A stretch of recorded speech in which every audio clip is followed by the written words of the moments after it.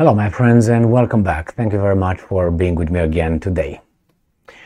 North Korea and Russia, or at least their military, are getting closer and closer. Should that be a concern for the United States of America? No, because the United States of America is across the Pacific Ocean, so it has nothing to do with North Korea.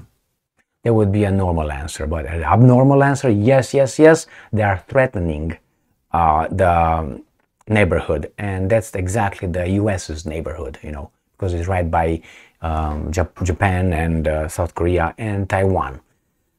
What's going on here? Shoigu, the Russian defense minister, will visit North Korea. Just to have a little celebration there. Here is the article coming from Ukrainska Pravda. Shoigu and his entourage gather in North Korea to celebrate, quote-unquote, 70th anniversary of Kim Il-sung's victory, end quote. Remember, this is Ukrainska Pravda, and this is the title. Full of smear, or I don't know how you would call this. Celebrate, victory, So, and then they wonder. Why? Because they didn't put up. Is that how you say it? I think so. That means you didn't allow them, those guys to you. This today, 25th of July 2023, a Russian delegation headed by Defense Minister Sergei Shoigu will visit North Korea from 25th to 27th July to, quote-unquote, celebrate the 70th anniversary of the end of the Korean War. Kremlin-aligned news agency RIA Novosti reported. The Russian ministry claims that the visit will contribute to the strengthening of Russian and North Korean military ties. That's not concerning. And will be an important stage in the development of cooperation between Russia and North Korea. Interesting. Commemorative events dedicated to the 70th anniversary of the end of the Korean War will begin in North Korea on July 26. Shoigu will fly from Russia to Pyongyang, and Lee Hong-song, deputy chairman of the Standing Committee of the National People's Congress, will fly from China. Triumvirat, the three of them, right there. The Korean War was an armed conflict of 1950 to 1953 between North Korea and South Korea. The reason for the war was Kim Il-sung's desire to take over the whole of Korea. But why was it divided? They never start from the very beginning.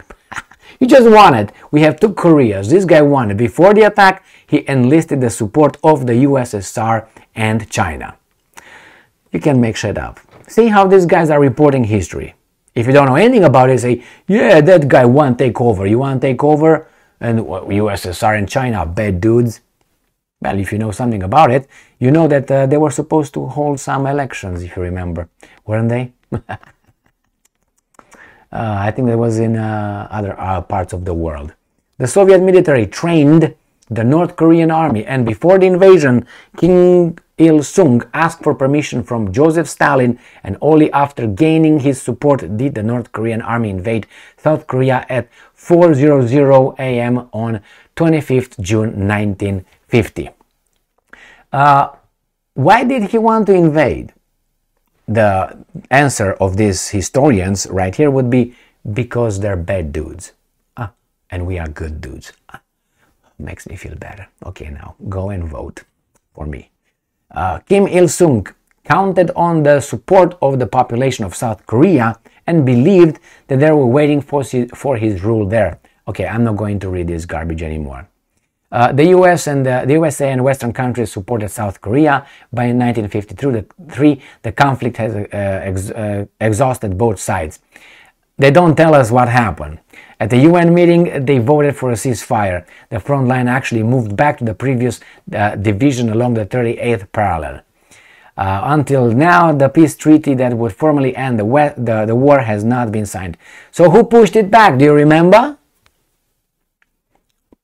Yeah, these guys pushed them back, and then the Chinese military army was over there and they attacked the UN forces, supposedly, and they push them back over there. Say, peace, peace, peace, we want time out, time out, time out. All right? Just some information, extra information.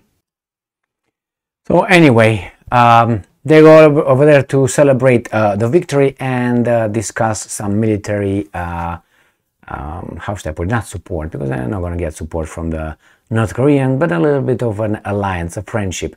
And that certainly will concern the governments in Japan and South Korea, and I would say Taiwan as well, but Taiwan is a, how should I put it, under the US's dominance as the other two as well, especially Japan. Japan is just, I don't even want to consider it a independent country, but supposedly it is.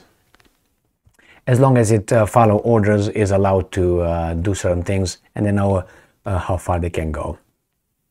The point here is the military, Russian and the North Koreans, are making more and more contacts, as they did with the Chinese, which not good for the good people of, you know what I'm talking about. Thank you very much for being with me again today. Stay strong, stay smart, look for the truth, and be just.